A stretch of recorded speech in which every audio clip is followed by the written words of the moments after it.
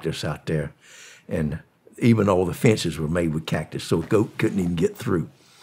And I'd land there on that little sand bed on the bend of the river, and just up there was a waterfall. It was pretty. Well, not high, but high as this ceiling here, just enough to just be picturesque. But I couldn't take off with a load. And Mari would get all kind of toys and goodies and candies and red apples, what the children like. I saw how starving they was. They had nothing. I mean, they were just poverty. And I'd bring that airplane down loaded with these goodies and these candies and little toys and give it to those children. And I noticed every week there was more and more children. They was hearing about that American Santa Claus coming. So I think that might have been my undoing. So I remember I did 12 loads in a row. And on that 13, I had that little thing going off in the ding of your stomach. Ding, ding, ding, ding, don't do it, don't do it. And I landed, and so the children were there by the gobs. So I landed about halfway down the strip, and I went by the starving donkeys and up the road to the place. And I asked this walk-in, do you have the federales paid off? Oh, yes, they're completely paid off. So I spent the night in a hammock in this barn-like structure, and the donkeys braying and the roosters crowing. And the next morning, just at daylight, just before daylight, they'd wake me up and we'd walk down to my airplane, which was a quarter of a mile, I reckon. And I'd brush my teeth in that river, and they had a young fella, Pedro, that he didn't probably weigh 120 pounds, and he'd get in the plane with me. We'd fuel up the night before I'd take fuel with me. And then he would show me where they had a roadblock. So he'd take off, and I'd take off with that empty airplane, and I'd go 20, 30 miles or maybe, and they would block a road where they had a 2-ton truck, and they'd come out with all the guns on it, and they'd block the road, and then you'd see about a mile up there, another big truck would come across and block it, and the road would be clear. And I'd land between them, and they'd come up with the truck and put the marijuana in the airplane, and I'd shake hands with all of them. And I'd get in the truck and take off over the other one. Okay, so you were landed in the highway. I landed in the highways because that was the only place down there that was a runway long enough to take off with a load like that. Yeah. We didn't have any place that you could take off, so I'd always on the highway. And sometimes they wouldn't be 6 inches from the wheels on that side to the little berm, so I had to keep it right dead center. And so that morning, when we got in the plane, I was going to taxi back to the end to start. Pow! I thought a wheel blew out. They kind of stick out there, and I'm looking, and Pedro's yelling, "Policia! Policia, Roger! Policia!" And it dawned on me, uh-oh, no, I don't want none of this.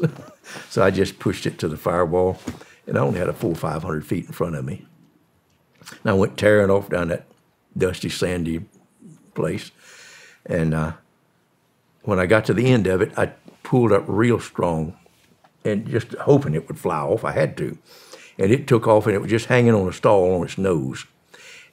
And they riddled that airplane with machine guns. I mean, there was 80 bullet holes in there. One took the top of my head, creased it, took my kneecap off, took the end of my toe off.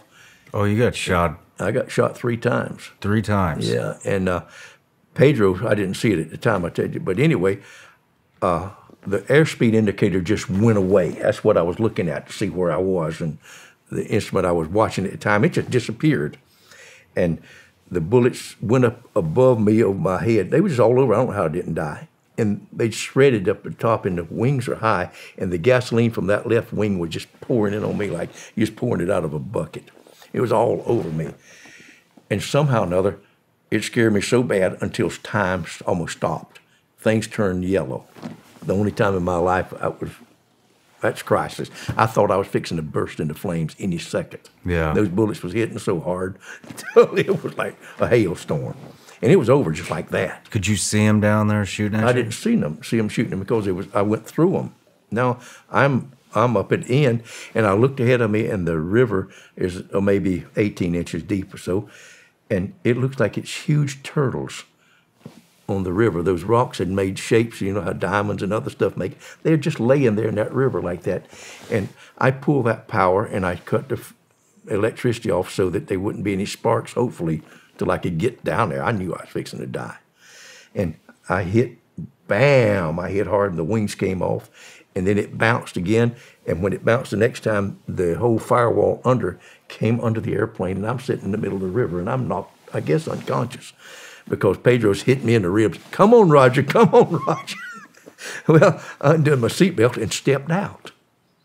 And now there's 4 Federales running down the runway, and they're quite a ways from me, and they still shooting. They hit the plane twice while we start. Well, it just happened to so that I had that 9mm taped to the top of the radio, so I'd have it in case of crashing in the jungle or whatever. Well, I just reached out. It's just there in the holster in the most conspicuous place, and I popped a few black down the runway, and they ran into rocks. I didn't see the Federales no more. When the rabbit got the gun, the farmer, he run. Oh, my gosh. So we took off down the thing, and then I looked, and Pedro's foot had ruined. It came under one of them AK-47s came in his ankle and blew it out the other side. It wasn't even bleeding. It was just white. So, oh my goodness gracious. So I want to go. He said, no, we got to go up the hill. The Federales will go down here, the easy place. Let's go up. So we went up and got into a path of cactus. There's a big old cactus there everywhere. And there was a donkey. She must have been 30 years old with long hair. And Pedro just runs up to her, Charlotte, Charlotte, and starts petting her. And we jump on the back of that donkey, and we go for several hours, a couple hours, and we come to a place, a little farm, a white house in a clearing. It's just like where the indigenous people will just make a place for themselves. And the trees was down, and it had been burned, and a man was plowing there, and he had a cow and a little mule, and the thing over the neck was sideways like this, and he had a little plow, and he was plowing with them, trying to make him a living. And Pedro knew him, so then he put us in his house, and his wife and his daughter were in there, and he went for help. So we were there all day long, and the woman got some cloth and put over our wounds, remember, on my head, and then she poured diesel all over it. Oh. She thought it did keep the flies off. So anyhow, we sat there all day long. I mean, just in a straight chair all day long. I guess I was in some kind of shock. And about dark. Were you worried about anything? I wasn't worried. You weren't worried about getting caught? There was a hunting rifle on that wall, and I wanted to go back over there and take care of business, tell you the truth. But I must have been out of my mind. But somebody shoot me, I ain't particularly in favor of them. But so late in the afternoon, a bunch of horses and mules come walking fast up into that yard. Might have been 20 of them. There was help come. And there was a young man there, he spoke English, Dr. Benjamin Soso. He was a Red Cross doctor from 20 or 30 miles away. And he came in there, and boy, he gave us tetanus shots and gave me a big shot of morphine, and same thing for Pedro, and that eased things up right quick. And he worked, there's a slug in my foot, back in the ankle bone. He looked for that for a while. I think he did more damage looking than the slug did.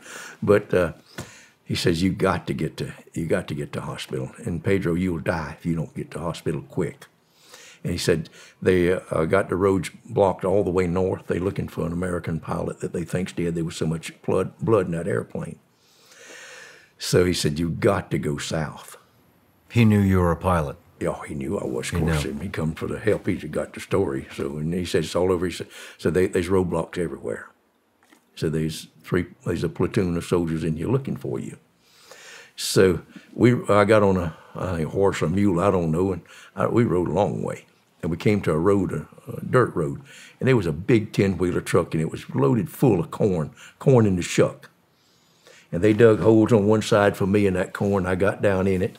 And on the other side, they dug one for Pedro. And these people sitting all over the truck in their serapes and their big sombreros. And that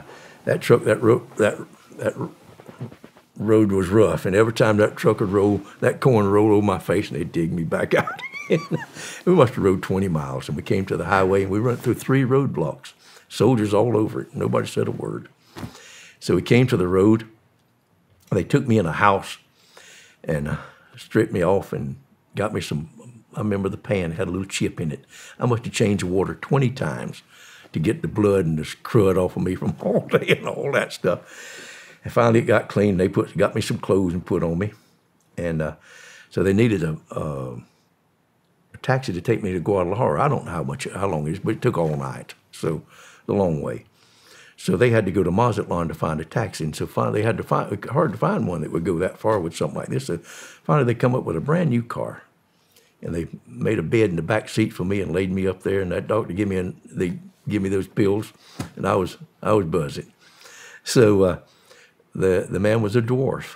What kind of pills? What do they give you? I guess something morphine or something to keep the pain down there. I was shot. I was hurting, and one was in the middle of my foot, lodged in there. It was rough, right in the joint of the ankle bone. So I got in the back seat and I lay down in there, and he started off to Guadalajara, and he was a small man, dwarf, and he talked all night. And I'd like to tell you what he said. I said, do you have a family? He said, oh, I have a lovely family. Let me tell you about my beautiful wife, Dora, and how I got her. He said, I was in the village, and look at me. No girl would even look at me. But I had my eye on this girl across the way. And one day, she's playing the flute in the back of the band, and she comes by, and I go out and I grab her, and I pull her in the gate, and my mother helps me pull her in the house. And I tell her I love her. But she sat straight in that chair all night and won't even look at us. So, Senor, the next morning, what could I do? I have to send her home. So I sent her home, and I follow her at a distance. And she knocks on her father's door, and her father, get away from here, you prostitute. You spent the night with some man. You're no daughter of mine. Get away from that door. So Dora left with her head hanging low. And I went up and said, Dora, let's go talk to the padre. And Senor, that's how I got my beautiful wife, Dora. He said, and you won't believe it, but 1 year later, we have a beautiful boy. And I was driving a new Ford. So we named him Ford. And Senor, the next year, we have another boy. And that year, I just bought me a new Dodge, so we named him Dodge. And Senor, I know you're not going to believe it, but the third year, we had another boy, and I had just bought a new Chevrolet.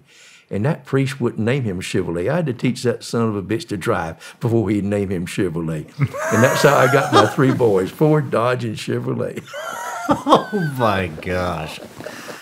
So you see some of the tales I've had, and they're all true. Yeah. It's just unbelievable. Hey everybody, I'm Shawn Ryan. Click here to subscribe to the Shawn Ryan Show YouTube channel for the hottest and most compelling interviews that you will not see anywhere else. I've also made a playlist of all the previous SRS episodes so they're easy to find. You can find that right here.